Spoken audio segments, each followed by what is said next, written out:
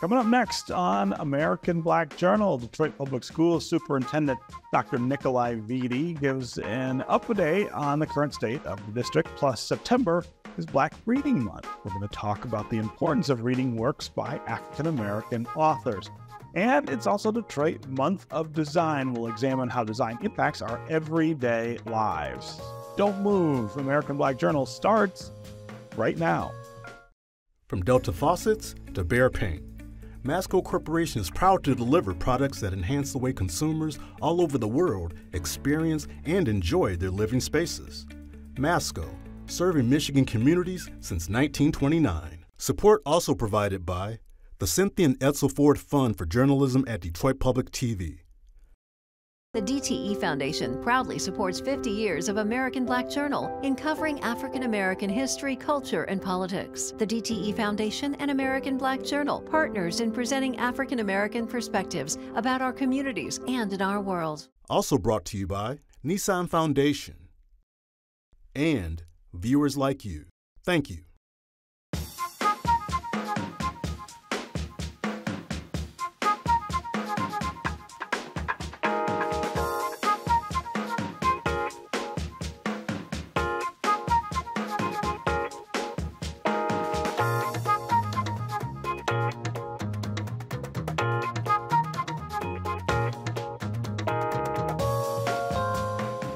Welcome to American Black Journal. I'm Stephen Henderson. The fall school semester is well underway, and the Detroit Public Schools Community District is continuing to recover from pandemic-related losses. Finances, student enrollment, and attendance are among the primary focus areas for the district. I sat down for a wide-ranging conversation with Superintendent Dr. Nikolai Vitti on the grounds of the school at Marygrove. We talked about the successes, the challenges, and the priorities for the new school year. Let's talk about absenteeism. Talk about some of the things that you do or can do as a school district to try to intervene in that issue. I mean, I know people at very small schools, private schools, who will go and knock doors to try to get kids back into the school. What does that look like on the citywide scale of a DPS? Yeah.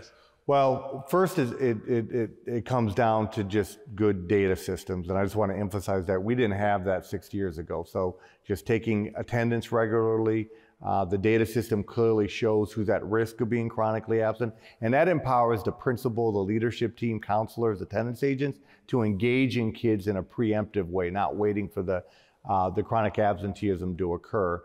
Then we have attendance agents at most of our schools that do the home visits. In addition to that, I think we're investing more in marketing to get the word out that attendance matters. I mean, just missing it one day a month leads to being identified as chronically absent. But beyond that, it's also building out the health hubs. And that is critical because it starts to address some of the reasons for the chronic absenteeism. So all of our schools have nurses. When students naturally feel sick, they go to the nurse. Because they talk to the nurse and the nurse calls home, parents less likely to pick up the child, which then leads them to stay in school but not miss the next day. And so we've seen an increase in attendance and a drop in chronic absence because of the nurses. But starting this year through private funding, we're building out health hubs in each of the feeder patterns throughout the city.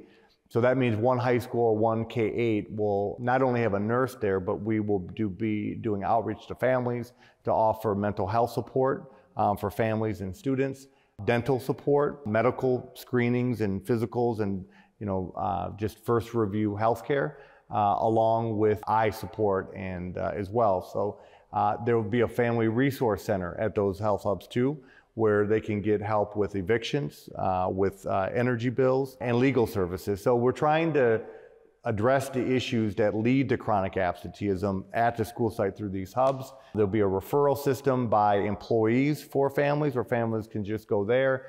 They'll be open in the evening and the weekend, and we think that will curb some of the challenges to help families overcome the issues that naturally lead to chronic absenteeism. Yeah. I want to talk a little about something that's going on at the state level. For years, we've been talking about the need to provide equitable funding to school districts not equal funding. Right now, the way the formula works, everybody gets the same. There was a study about a decade ago in Lansing about the need to change that. The new majority in Lansing is saying, hey, we're going to try that out. What does that mean in a district like Detroit? Yeah, it means everything. You know, when I look at where we are as a district and the kind of improvement that we've made, systems and processes can improve, but we will hit a ceiling when you know about the average challenges that our children bring into school that are deeper, more severe, more at scale than, let's say, Birmingham or Southfield. And I commend the governor and the legislature. The gap has been narrowed, but we're still not at equal. So the actual per pupil funding is equal, but doesn't account for local funding. So every school districts in Michigan have to tax at 18 mills. And if that tax doesn't generate the minimum, which is at about $9,600 now, then the state makes up the difference to ensure that there is a floor to funding at $9,600. That's positive. But what ends up happening is if you generate more than $9,600, you get to keep that revenue. And that's part of local and state funding. And so that's how you see the discrepancy in per pupil funding with DPSCD and mainly our neighborhood surrounding school districts. So the challenge with that is threefold. One, it affects teacher salaries. So it's not like DPSCD doesn't want to pay our most veteran teachers more. These other districts just have more revenue to put into salaries. It also affects facilities. So the state doesn't allocate any dollars for facilities. So obviously if you're generating more revenue, you can put more money in facilities. So our buildings are on average 60 years old. We're using $700 million of COVID money to put major investment in facilities, which is going to make a difference, but that's going to be short-lived knowing the outstanding issues. And the third issue is just more dollars for wraparound services. So if the average student in Detroit is facing a more severe concentrated poverty, it's only natural that you need more resources to help the child and the family, whereas opposed to Southfield or Birmingham, those problems are minimum because of the higher socioeconomic background of children. So with them having more state and local funding, they can spread those dollars out more than we can. And then we haven't even touched the issue of more special needs children in our district or just transportation because of the square footage or the acreage of Detroit and going east, west side, southwest, our costs of operations are just higher. So I'm hopeful that we can at least move to equal and then equitable. And everyone talks about federal funding. Well, DPSCD receives more federal funding. We should. The idea of federal funding is to... It follows poverty. Exactly. And special needs. So it was always about supplementing, not supplanting state funding. And over the years, large districts like ours, large urban districts, have had to use federal money to fill gaps that the state creates, which then doesn't allow us to use federal money the way it's intended, which is to build beyond state funding. The last point would be to create more flexibility with the at-risk money that we receive. That money is restricted, so it can't address teacher salaries, it can't address facilities. So even if the state isn't able to get to equal, then let us get flexibility with the at-risk money so then we can address some of the issues that the inequity in state and local funding creates. I mean, if you had to think about it just in maybe fantasy terms, what would be possible in Detroit if you had equitable funding? If they came up with a new number, 13,000, 14,000 a year, whatever, that Detroit would get as a compensation for the deep poverty, what kind of things would you be able to do that you can't do now? Yeah, and you're right, that is the number. It's about is 13, about 13, yeah. Which is the wealthiest school district. So one, we would have teacher salaries that would be above our suburban school district counterparts. Not only do teachers deserve that, the ones there now, but future teachers deserve that because you have to compensate them more to work in harder environments. That just makes sense. Yeah. And if we have that consistent flow of teachers and staffing, then we can address student achievement at a better rate. So that's one. The other thing that would be different is the quality of our facilities. With buildings being on average 60 years old, you really get frustrated as a superintendent when you have to close schools because it's too hot. or you have to close schools because the boiler breaks down. And that happens more than we know, and that we even talk about publicly. And this is 2023. Why in the world are we talking about a building not having heat in the winter? And it's not about, well, you know, we're not investing the way we are. These buildings are old and the dollars aren't there to revamp an entire boiler system. So that would be a difference. And then the other difference would be stronger wraparound services for children. So we've already made, you know, significant investments in mental health support, nurses, but, you know, we want to go farther with expanded after-school programming and summer programming. And those are the things that would be different in DPSCD with equitable or equal funding. Yeah. Last question. You've been here now, remind Going me. into year 7. Year 7. Okay. The second longest I was going to say, that's a long time for a Detroit superintendent, at least in modern terms. Give me an overall assessment of the time you've been here and what you, I guess, are looking forward to as you get longer and deeper into that tenure. Yeah, I think, you know, even the sharpest critic would say that we've gotten better over the last 7 years. You know, we've improved enrollment, improved staffing. We were at 500, 400 teacher vacancies. You know, to talk about 70 is a major improvement. Teacher compensation has dramatically improved. The quality of our principals has improved. Graduation rates now have improved. You know, the financial status of the district has improved with, you know, before I became superintendent, we would have almost 30 audit exceptions with millions of dollars in penalty. And now, you know, 2 audits were completely clean. We have a reserve, actually funding on the side, which we're slowly investing in facilities. I think for me, it's about accelerating student achievement. I want to be not only the most improved large urban school district in the country, but I want to get closer to being the best large urban school district in the country. I want to get very intentional about succession management, not only for the school board, but for myself, for principal leaders in central office. So, you know, we've turned around the district, but I want this to be sustainable. I don't, you know, when my time is done, I don't want all of this to fall apart. And, you know, that's how a well-functioning organization operates, and that's what I believe DPSCD should look like. September is Black Reading Month. That's a time to encourage the community to read books, magazines, and journals that are written by African-American authors. It's also a time to promote literacy and to support Black-owned bookstores. I spoke with one of the co-founders of Black Reading Month, Malik Yakini, about the importance of the September observance. Talk about how you came up with this idea. Okay, I'll just give a very brief history. In 1969, I was involved in an organization called New Directions Information Institute. And one of the things that we did is we distributed Black books and magazines to various stores throughout Detroit.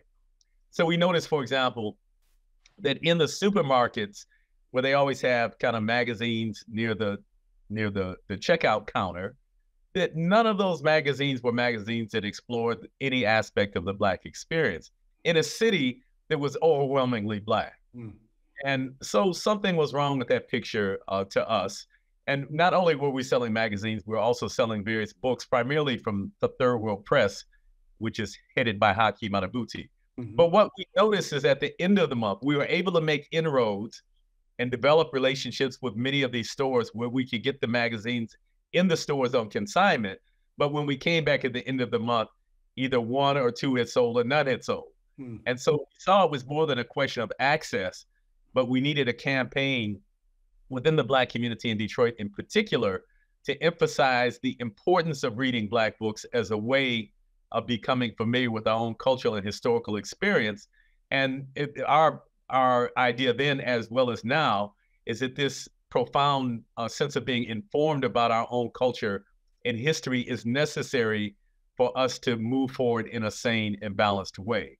And so we started Black Reading Month as a way of having a large-scale public campaign to support and emphasize the importance of both reading Black books, magazines, journals, and newspapers, but also of supporting Black writers, supporting Black publishers, and supporting Black bookstores. Talk about how this connects to Black literacy. And that's a subject that I feel like a lot of people get wrong an awful lot of the time. We hear this statistic all the time about literacy in the city of Detroit. People saying that, well, you know, 40% of the people who live here are illiterate. That's not true, but this idea of Black Reading Month really is, I feel like, targeted toward celebrating the reading that Black people do and want to do and are craving in cities like Detroit. Yeah, well, I don't want to deny that there's a literacy problem in Detroit. I don't want to get into specific statistics. I don't know what the accuracy is, but certainly we need to improve the level of literacy in Detroit and other communities throughout the United States. Let me say this, though. Again, I want to situate the Black experience in America inside of this larger context, because the reality is, though, is that although most people in America might be literate, the majority of people haven't read a book in the last 5 years. Mm-hmm. Many people have not read a book since graduating from high school or graduating from college. Literacy is not really a fundamental part of American culture in the time period that we live in now. Mm-hmm. And that's distressing, because I think Americans in general have little knowledge about history, have little knowledge about geography, have little knowledge about global affairs, and thus don't know how to situate ourselves within that context. So Black Reading Month is both concerned about literacy, about people actually knowing how to read. And we think that, from our experience of peoples who have struggled for their liberation, such as in Cuba, such as in Guinea-Bissau, where Paulo Freire, in fact, worked with the leader of the revolution in Guinea-Bissau, Amilcar Cabral, to create a literacy campaign. So we know that campaigns that encourage people to learn how to read and to read better and to make that a fundamental part of their lives mm-hmm. is an essential tool for people who are striving to be more self-reliant, who are striving to be more self-actualized. And so on that level, reading anything, learning how to read and reading anything is important. September is also Detroit Month of Design. This is the 13th year for this citywide festival that brings together designers and companies and educational institutions for a celebration of Detroit's designation as a global design leader. American Black Journal contributor Cecelia Sharpe of 90.9 WRCJ spoke with the festival's director, Kiana Wenzell of Design Corps Detroit, about this year's event. Kiana, welcome. Thank you so much for having me. Absolutely. It is festival time. It's the Detroit Month of Design Festival, taking place throughout the city of Detroit. Over 80 events and activities happening. We have studio tours, pop-up events, family-friendly outdoor activities. It's a lot to take in across the city, and there's something for everyone. Yes, that is right. 2023 marks the 13th annual Detroit Month of Design, which is a multidisciplinary festival occurring throughout the city of Detroit, and we are just super excited for the schedule this year. Kiana, what is the theme for this year's festival? This year's theme is United by Design because we are focused on what connects our community. Designers don't just create product, but we create services and systems, and we're all connected by the items and things that we use as we navigate through space. We've been reflecting a lot on the power and the joy of interdisciplinary teams, and that we are relying on each other. We are focused on community-based approaches to design, where you have residents, business owners, policymakers, and a designer on the team from the beginning, rather than just the designer and the funder designing for the residents without them being a part of the process from beginning to end. So we are united by design, and that's how the theme unfolded. So take us through some of the events that are happening this year during the festival. Yes, so this year our top 5 story angles that have, risen to the top from the events that are happening are advanced technologies. You know, Detroit is known as a transportation capital and motor city capital, but we're so much more. We have the first 3D printed home in the state of Michigan that is on the calendar this year. Citizen Robotics is a company, and they're really addressing affordability in housing, helping to make housing affordable by creating materials and products through their 3D printed concrete machine and using that as a way to kind of balance housing. We also have a new lab at Michigan Central, which is all about mobility startups. Another strong theme is sustainable fashion. So we have the Industrial Sewing and Innovation Center, ISAC, hosting an event and giving tours of their newly renovated and high-tech workshop that people can walk through. Clear Line Magazine is doing a magazine release, their sustainability issue. We have crafts. You know, Detroit is a very strong craft-based region. We have the College for Creative Studies and Cranbrook that really rooted us in that technique and process. So there are exhibitions at I.M. Weiss Gallery. There's Encounter with Nina Cho. She's a furniture designer. Minjing Namkoon is a fiber artist. Elizabeth Sloan is doing an exhibition called Thread. We have events that are looking at land use. You know, Detroit is rich in natural resources, but how do we program and activate that land? So the Detroit Land Lab, led by Tanya Stevens and the University of Michigan, is looking at how landscape designers, land advocates, and resident land stewards can come together and approach land activation using a holistic community-based process. There's also Detroit Future City is working with residents in the East Warren neighborhood. It was a neighborhood that experienced a lot of disinvestment, and they are going to show how the community has come together using a community-based approach to activate the land in that neighborhood. And then lastly, we have a lot of hyper-local events. You touched on some of them, like Eastern Market After Dark. There's going to be design days at the DeQuinder. So that's a little bit of what's going on in the festival this year. There is definitely a ton going on. How does design improve the lives of everyday people? I like to say that design can impact our lives for better or for worse. Design is not neutral, and designers don't just create products like a chair or a table. We also create services and systems. And so if you have a designer that is creating a transportation system, or a team that's working on a healthcare system, or if you have products that are used by the public, like how a school is designed, that's going to impact the learning of a young person. If you have a designer that's working in a hospital and you're looking at healing and recovery, that's impacting health. And so designers are there at every intersection of our life, whether it's the chair that we're sitting on, the computer that we're using, or the train station that we're walking through. Our quality of life is impacted by the design of that product, service, or system. Thank you for bringing that to life and making it clear on what design is and how it impacts us. It's everything around us. You mentioned Design Core. Yeah. Design Core Detroit, where you are the co-executive director. Who is Design Core Detroit and what is the mission?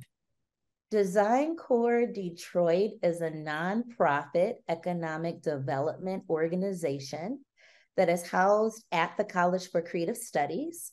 We were founded in 2010 by business leaders from Michigan and CCS to support design-driven businesses, because we know that the creative economy is a huge contributor to the economic landscape of Detroit.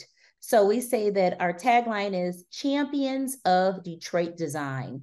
And our mission is to continue to establish Detroit as a globally recognized and valued creative capital. We work to tell Detroit's design story locally, nationally, and internationally. And the Month of Design is a platform for us telling our story on an annual basis. Kiana, where can people find out more information about the festival? You can find more information at DetroitMonthOfDesign.com.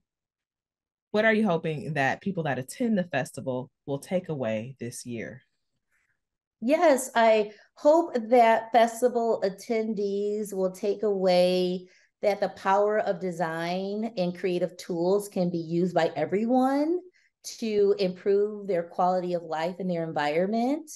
The purpose of the festival is to connect designers with each other, connect designers with new audiences and new customers and consumers, and to help business owners and residents really see the value of design and how it can impact their life.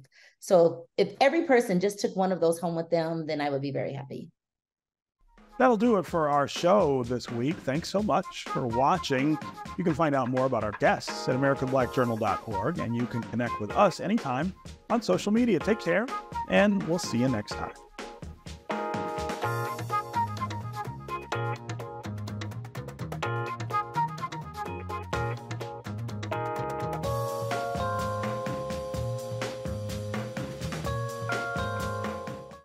From Delta Faucets to Behr Paint, Masco Corporation is proud to deliver products that enhance the way consumers all over the world experience and enjoy their living spaces. Masco, serving Michigan communities since 1929. Support also provided by the Cynthia and Edsel Ford Fund for Journalism at Detroit Public TV. The DTE Foundation proudly supports 50 years of American Black Journal in covering African American history, culture, and politics. The DTE Foundation and American Black Journal, partners in presenting African American perspectives about our communities and in our world. Also brought to you by Nissan Foundation and viewers like you. Thank you.